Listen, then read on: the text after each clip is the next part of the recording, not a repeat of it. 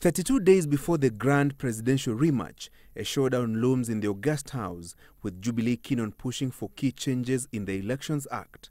At the heart of NASA leader Raila Odinga's successful presidential election petition were anomalies in the electronic transmission of results from the polling stations to the National Tallying Center.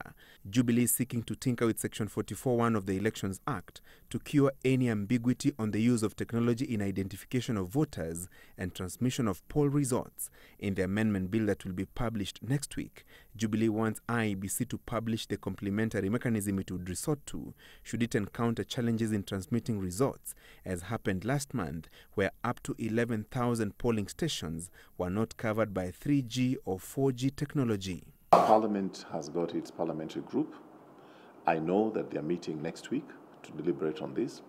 I know, and I think you did hear in the judgment, that the judgment alluding to the fact that it may be necessary to address some of the legislations which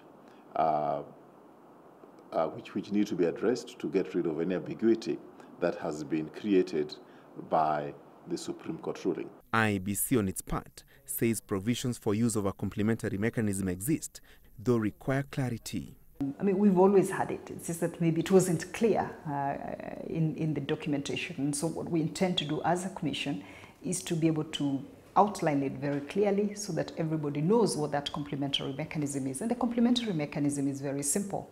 It is about, if you cannot transmit the results electronically, then you are going to physically bring the papers, all your papers, to the National Tallying Center for purposes of them being put together and announced for the election. So those things maybe were not put very clearly down, but we will be publishing them so that the public is aware of those processes.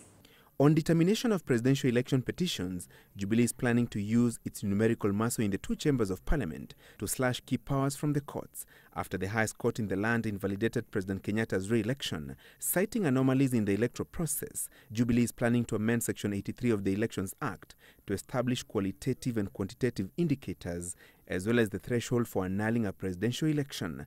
Jubilee proposes to substitute the word "or" with "and" to compel the Supreme Court to consider election results and the effect any non-compliance with electoral laws would have before invalidating the results. The proposed amendments tallying with Kenyatta's anger with the Supreme Court after his re-election was annulled. Kuu katika taifa la Kenya imefanywa na watu waine kule kotini.